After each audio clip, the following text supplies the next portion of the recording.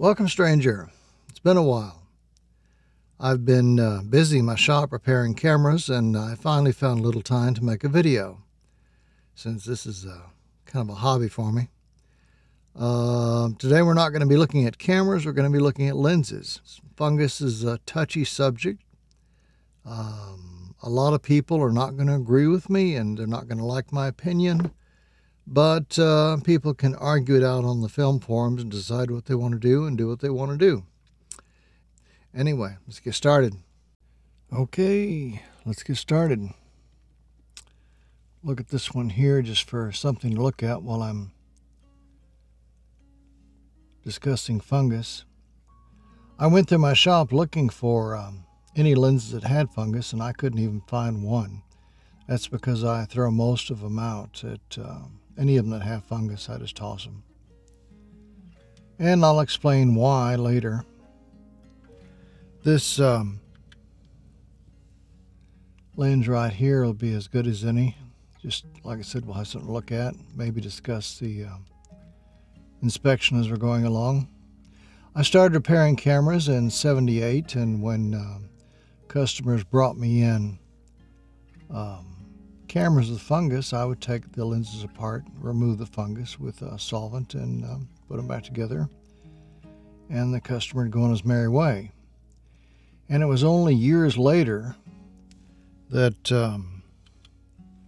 I discovered a problem. One day I was working on a lens with fungus on it, and as I removed the fungus, the light caught the glass just at the right angle where I saw a line. I could see where I had removed the fungus, and I could see part of the lens that I hadn't touched. And I couldn't understand what it was, so I took the lens and got a really powerful loupe, 7 power, and had a really close look, and I found out what was causing that line, the coating on the lens. When I removed the fungus, I had removed the coating on the lens. And all those years that I had been working on lenses removing fungus, I had been removing the coating off the lens and didn't even know it because I just didn't see it. You have to be aware of it and looking for it, and you have to use a strong magnifier to find it. What is this? This is a micro Nikkor. Lens looks okay. No fungus. Well, maybe a little there, I don't know. Can't quite tell. Looking in the monitor, I'd have to get a loupe. Anyway, so I had a hard decision to make then. I knew I couldn't remove the fungus on lenses in the future without removing the coating on the lens also. And I decided finally to stop taking in lenses with fungus and to stop removing it, because I was removing the Carl Zeiss, very expensive lens. In removing the fungus, I was damaging the customer's lens, even though when he looked at it, he couldn't see that I had removed the lens coating. And he was satisfied, but I was not satisfied, because I was not only damaging their lens, I was charging them and giving them back a lens that where the coating was missing. And so that's how that ended. You might ask, well, how important are those lens coatings? Well, these are my college days, and I don't remember much about it, that sort of thing back then. Lens coatings at the time these lenses were being sold was a selling point on lenses.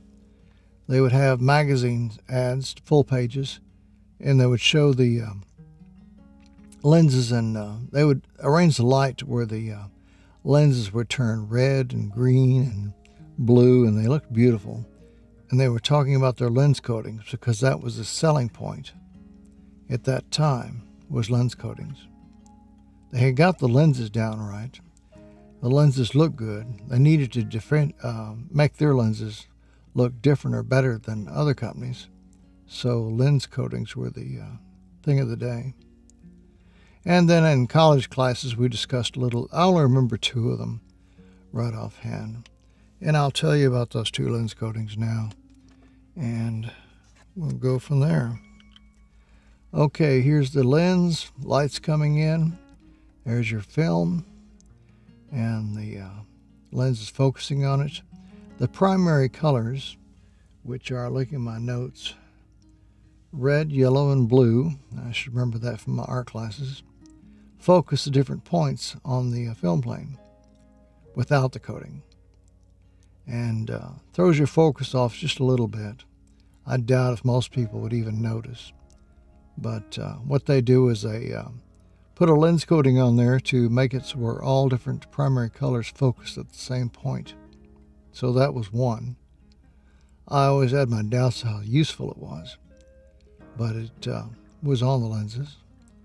I don't know if they use things like that today or not. And then the second one, it was important. And I agreed it was important, and I'll show you why on this lens here. When you're out taking pictures, you should be using a lens hood. Amateurs normally don't.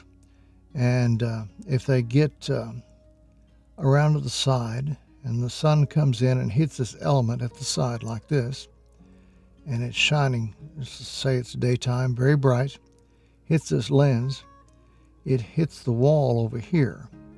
The wall's painted black, but it still lights it up like a flashlight. And so that flashlight effect goes out, hits the opposite wall, and just the light is bouncing around inside the lens like this. And what this causes is your pictures to lose contrast. That's why you want a lens hood on the front here. I should have brought one up here for this video. So the sun can't hit your front element. You never want your sun hitting your front element unless you're looking for that effect, that flare effect. But if you got blacks in your picture, which are totally black, I don't know if that would be in the zone system, but that'd be 0 or 1. Been too long, I've forgotten. Your blacks would start being up to a 2 or a 3. In other words, your picture would look muddy because there were no good blacks in it. A good example might be today's monitors. The cheaper monitors don't have good blacks, and you can really tell it. These new monitors, the OLEDs, are supposed to be totally black, but they're still kind of expensive. So when you're out shooting photographs, you want the same thing. You want total blacks in your black areas. And that's why you need a coating, which is, I don't know how the coating works. Maybe it works like a pair of sunglasses that are polarized, but somehow it cuts down on the flare. And also on your lenses here, a lens doesn't have just one lens. It might have, could have 2 or 3 or 4 or a dozen different lenses. And as the light goes through each lens, it creates a little bit of flare. And that's multiplied again and again and again as it goes through each lens and gets back to your film plane here, to where at the end, the picture that comes in has no blacks. You've got lots of highlights, but your blacks are all muddy, just like a poor quality computer monitor. So the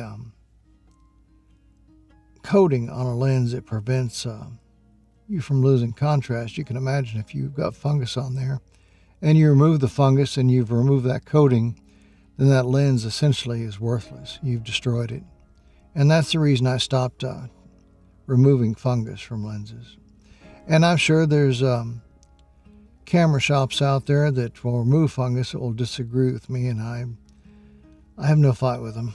It's not important to me.